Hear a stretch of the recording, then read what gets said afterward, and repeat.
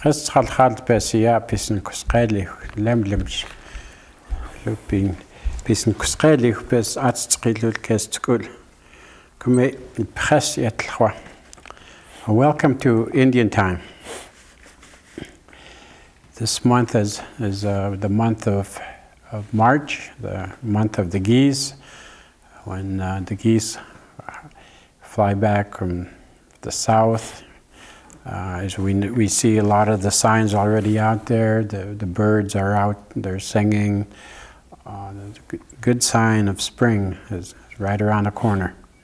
These are the signs that our elders of the past have always looked at and watched for. And when they see these signs of the geese coming back and other birds, it was a time of happiness, a time of knowing that they have made it through another long winter, and that they were looking forward to spring, to warmer weather, to do a lot of things that they do to survive, to fish, to dig roots, to gather medicine and food for the rest of the year until winter time again.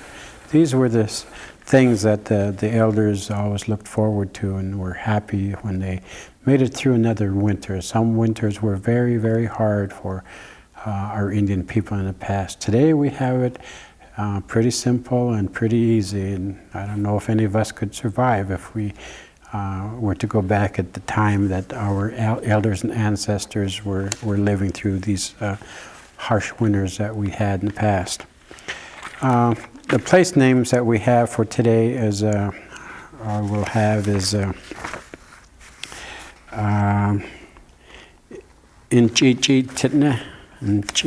Titna, which is a place between Dry Fork Reservoir and the Upper Dry Fork Reservoir and down up in Hot Springs area. And evidently there was a place where there was a lot of these alders in the area. And as we know from our parents and our elders, that Titna was something that was used as a dye. They would peel the bark and they would boil it, and it would make a red dye. After it was boiling, they would put things in it to dye a reddish color, not a bright red, but a reddish color. So that was one of the things that they used it for. So in Titna, so a place a place of alder trees. Evidently there was a lot of alders in a certain area. The other word, place name, will be Chastqan. Chastqan is what they call a top, I guess, a good hill. Is a peak just west of Hot Springs, what is placed now, Chastqan. Also known as a place where they went and gathered some khaskhas. A place high up in the mountains is where you get khaskhas. So this is evidently a place where they went to gather khaskhas. West, they call it Chastqan, west of Hot Springs. Other reminders for this show is the 16th. I'd like to remind you, rather the 13th, there's some of the workshops or some of the family gatherings that they have down in St. Ignatius. On the 13th is Feel Good with Exercise with Lynn Vandenberg, oh, she'd kill me for that one, Lynn Hendrickson. And it's at a building that's at the, where is it at now? It's at the community building on Blind Barnaby Street in St. Ignatius. That's just west of the Longhouse. If you have any questions on this, call Irene Lake or Brenda Morton at 745-3525 at Tribal Health. That's 745-3525 for questions that you might have on these family gatherings. Call Brenda or Irene. Also this week on the 16th, again, remind you to go out and help Ushni Kenmel celebrate her 85th birthday. 85 years of hard living. She's worked hard. You listen to her, tell her stories and where she came through and the things that she still does today. She started making her living at age 15, scraping and tanning hides, and she continues to do that today. Her beadwork and her is very distinct. You know, you can see it. You know who made it. You know that Ushni Kenmel has made these, and she's had orders made, sent out orders from requests from throughout the country, and probably other nations by now. So she's going to celebrate her 85th on the 16th and 17th at Two Eagle River School at the gym. So there will be a grand entry at 7 o'clock on Friday. Stick game will be played immediately following the powwow. Grand entry on Saturdays at 1 o'clock. There will be a feast at 4, and then another grand entry at 7 that evening. So if you have nothing better to do, go help Ushni celebrate her birthday. Those are a few of the things that I'd like to remind you of. Also, during the month of March, on March the 5th in 1870, the death of Chief Victor took place, and it was succeeded by his son, Orchis. Was it Simchech Orchis, which is Charlo. And on the, what else do we have here in the month of March? In 1884, on the 16th, March 16th, 1884, passage of the General Allotment Act, or Dawes Act, took place, setting in motion the allotment and opening of Indian reservations in the United States. On March the 17th in 1853, Isaac Stevens was named the first governor and superintendent of Indian Affairs of Washington Territory, which included western Montana at that time. On the March the 20th in 1856, the Jocko Agency was established near Arlee. And on March the 22nd, 1847, Fort Kona, established near Post Creek by Frank MacArthur and Angus MacDonald of the Hudson Bay Company. Also on this day, on March the 13th, will be Agnes Poker Jim Paul birthday. She'll be 91 years old, and it's a celebration for her, but it's also a sad time not to be shared. This birthday with her husband John. I mentioned in the past show I'm going to do a special show in honor of John Peter Paul. Either in the sometime this next couple of shows, I'm gathering some stuff together, some pictures together. And as soon as I get them all together, I'm going to do a show in honor of John, dedicated to John. So be looking forward for that. As I said last week, at the last show, we ran out of time. So Louie's back to finish the translation part of the story that we started. He told it in Salish last week. This week he's going to do the English translation of how the people came about and how we got Flint.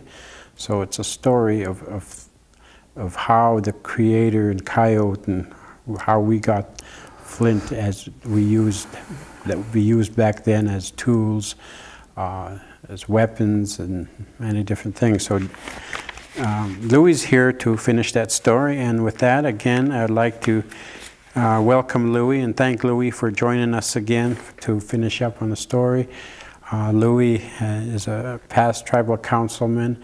He's part of our cultural advisories group down in St. Ignatius. He's been very helpful in many different issues with his background, the stories that he shares from his family. So with that, I'd like to introduce Louie and have him finish his translation of the story that he had last week. Louie? Thank you. To get into the story of Coyote and his little friend, the fox, they were walking through the woods one day, through this little path, and they saw this beautiful rock. It was big and it was round. It was a perfect rock. So the coyote took off his blanket and he put it over this rock. He really liked the nice rock there. He put it over it and he said, probably when it rains you get wet. So with that, they kept going. They went just a little ways and they realized it was going to rain. I guess they heard thunder and then there was a few drops. So they got under some willows. They made a little shelter. And he told the fox, he says, go back to that rock. Go back and borrow his blanket. Tell him as soon as it quits raining, we'll bring it back. So the fox ran back and he told the rock, he said, Coyote wants to borrow back your blanket. He said, as soon as the rain lets up, he'll bring it back. Rock said, no. So he ran back and he told Coyote, he said no.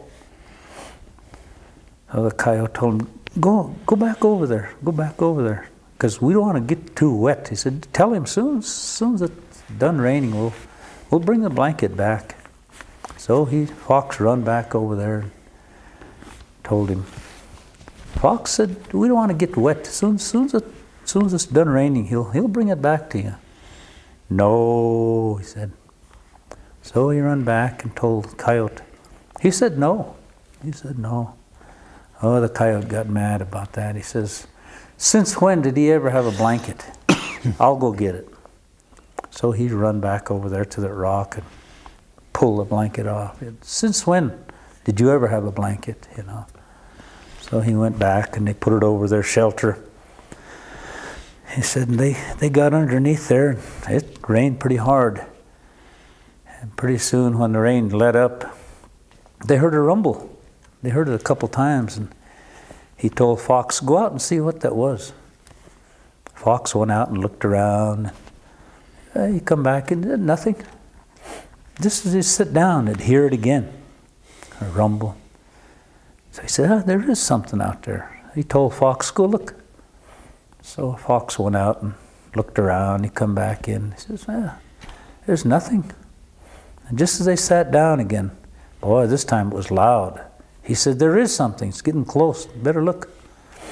So Fox went outside. Here come that rock. He told the coyote, that rock is coming. It's rolling this way. Coyote come outside. By golly, it is. He took his blanket off of their shelter. He said something to that rock. I forgot what it was. But they start running, and he just said, what can he do? You know, they start running. He said, and pretty soon they looked back, God, this rock was coming faster. And boy, it was getting close to them. They were getting tired. They kept going, all of a sudden, through this nice flat place. Coyote seen a hole in the ground. He told Fox, jump in there. Fox jumped in there, and just as he jumped in there, that rock hit the mouth of that, but just caught the fox's tail. That's why he's got a white tip on his tail. And the coyote, boy, he was still running away. And that rock kept coming. He saw a little ridge. So he started up this ridge, zigzagged up there. He said, if this rock comes up this ridge, he'll roll back down. got on top and he looked back. By golly, that rock was coming. So he took off again. Went and he went over another hill.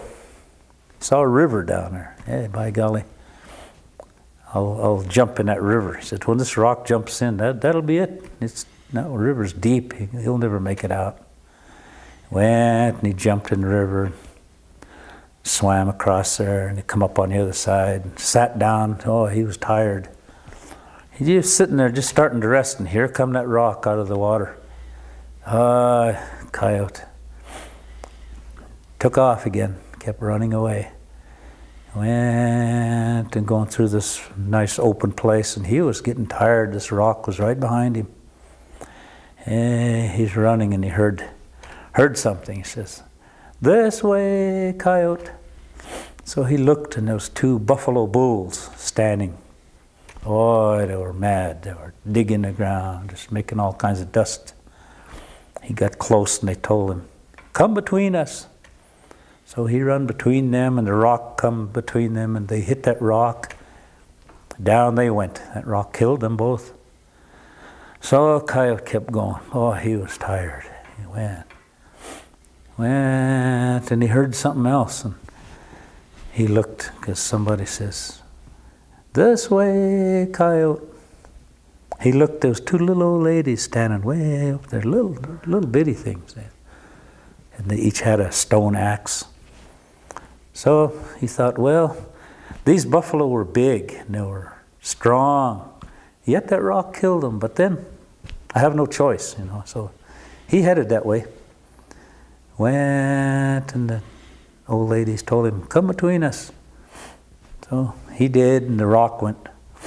That's when they both hit that rock with their stone axes, and it just made a ringing sound for a long time. And when all that ended, all that rock just crushed that rock. It fell into pieces, and it just fell right there. Coyote come back, and he said, "Here you're a monster." He said, "When this world changes and there are people, you will be known as Flint." So he put his blanket down there, and he put all these pieces of rock, flint in there, busted pieces, and put it over his shoulder, and he left. My grandma used to mention the places he went, and I can't remember. But he'd go in some certain place, he'd set that down, he'd take that and scatter it all over. He said, this is for the people coming. Someday they'll have flint to make knives and spears and arrows, arrowheads and scrapers, whatever else flint was going to be used for. So he'd take what was left and go again. Some other place he'd stop and scatter some more. And she used to say the last place he brought it way in the far country, the last bit he had in there was starting to mold. And that was the last place he scattered that. She used to say,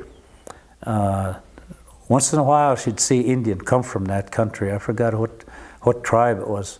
And sometimes they'd have some of that flint. Some would be white, some would be kind of pinot colored, white and black. She said it was pretty, but that was the moldy, the last of it. But that's the story my grandma used to tell me, how we got flint. Good.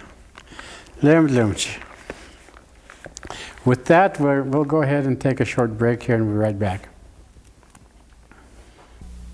Sometimes life can seem a bit overwhelming, especially when things are changing so fast. I've found that it really helps to stay connected during those times.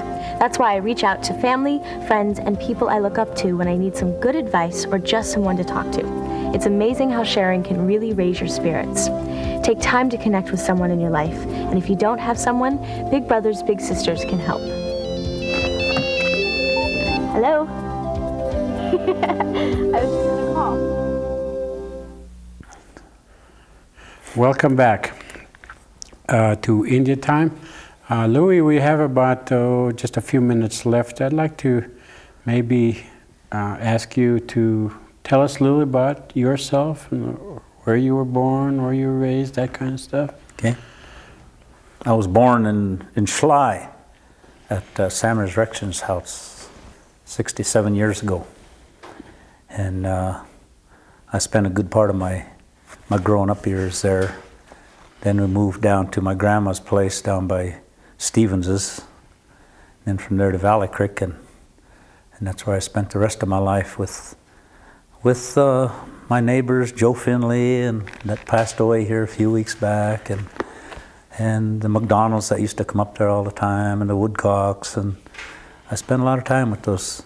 Well, we were kids together, Loamy Woodcock's family, and a lot of them people, and spent a lot of time up in the Arley area with Vital Stevens and his family, and they call up toward the old church, and that come from when the Indians first got there, and I guess the government built sawmills, whatever they built there, and that's why that got that name for the boards, so they call it for all the lumber, I guess, that come out of there. But I spent quite most of my life up in that area until I joined the Navy. Did a hitch there and then come back and went to work for Diamond Match in Superior for a number of years. Then Van Evan, Missoula. Then back to Valley Creek, did a little ranching and raising a few horses. Yeah, Diamond Match was a big outfit back then. Diamond Match Company. But that's about the extent of my life. I spent many years on the council and tried to help whatever way I could for our people, land, animals. And I know you guys, you went camping a lot up in South Fork. And Has those areas changed a lot over the years, or is it pretty much? Not too much. I mean, with when they logged in there, it changed. But after we closed it, after they closed it to any more logging, it's improved a lot. It's you've been up there, you've seen the regrowth, regeneration, and it's a nice area for our traditional medicines and different things that we pick, berries, whatever. A lot of fish anymore. I don't know if anybody goes, who camps up there anymore. I know that Pascal and them, they're all gone. Well, it took me quite a while to go back up and camp, because I miss those people, Jerome and Agnes, and I don't know, it seemed like wherever they were, I was at. And for a long time, I didn't go up, but I go up there again. I mean, I know what they'd say. You keep on camping, because it's not the end. Our people always said, we'll all be together again, we'll all be happy.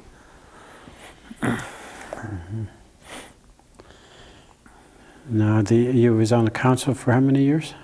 About 14 or 15 years, somewhere in that neighborhood. I never really did count it up. So you were on, off? On, yeah. I was booted out for a time or two and then went back in. And got a few people trying to urge me to run again. No way, I'm having too much fun.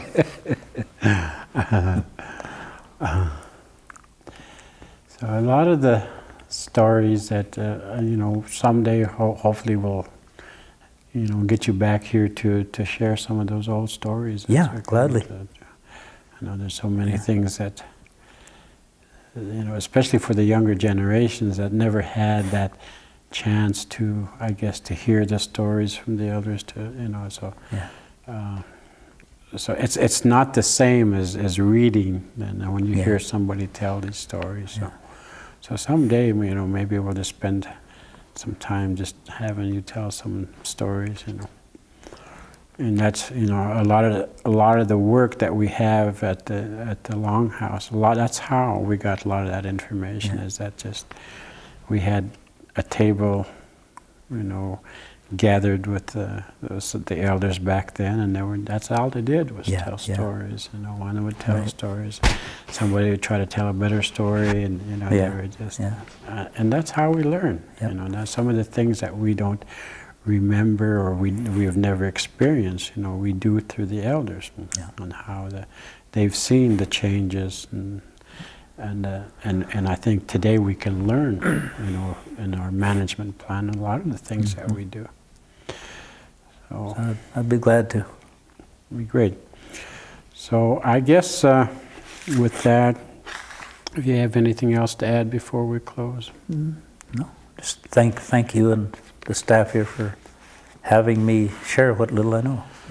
Okay, well that's I think it's us that benefit from you being here, Louie, and you know me, I've always had a great respect for the older people, for our elders with the knowledge of our Indian people. That to me, that's who we are, and that's the foundation and the strength of who we are as Indian people. So anything that we learn, anything that we hear, only adds to our knowledge, to the strength of who we are. So I want to thank you for sharing, especially your story of the Flint. You know, that was again, that was something that I think was almost lost, because as time goes on, that stories get shorter and shorter. But you know, then somebody like you comes in, tells a story, then it gets back up there into the long.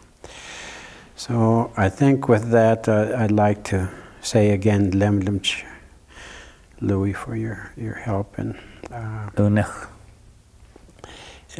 to say Lupi, Asia Lupin Bachot Lemlemch, Kesol Kshitl, Kesmail, we talk Lukex good, Lukex Bach, Lukodesia, Lukot Kesem Kuskeli, Netli Holshe, you yet hawk as Quilmi. Make all Kshitl, Kes Kupselt, Kesmail, we talk Lukex good.